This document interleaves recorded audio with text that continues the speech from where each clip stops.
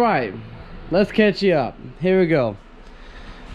These wheels rub a dub bad.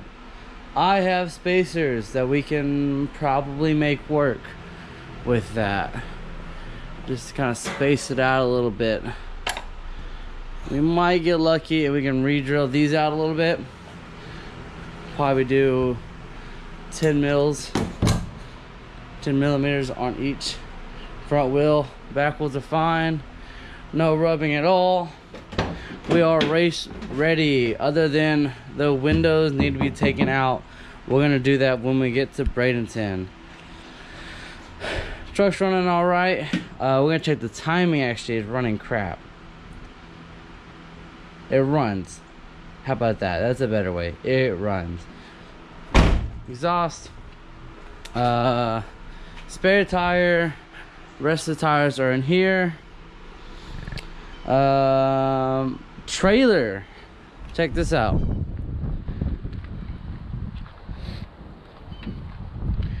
We went and got us a nice trailer. Check this out. Big Tex 18-foot trailer. Also got a spare trailer brakes on the back. This thing is a mighty fine unit.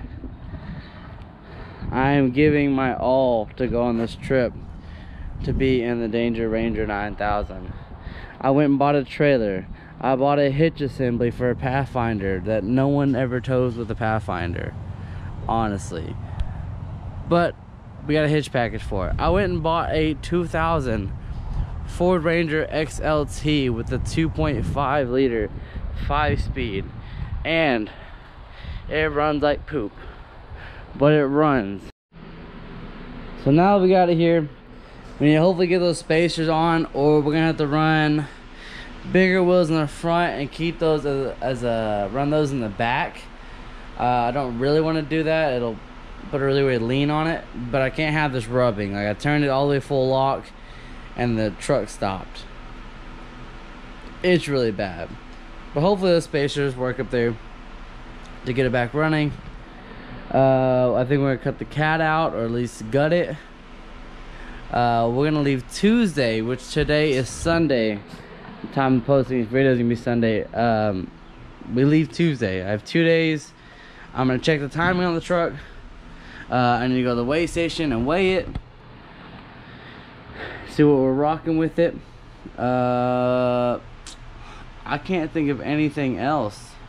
I still need to make an introduction video. That'll be something right there. Yeah, ready to go. Wanted to update you guys on the trailer. Honestly, that's a really big purchase for me, and I'm super excited about it. This is gonna open up so many avenues for me when we get back, to be able to tow things around, move it, get rid of this piece of junk over here. But alright guys, want to update you guys on this, and I guess next few videos is gonna be us loading it up, maybe checking the timing, and heading off. So till next time guys.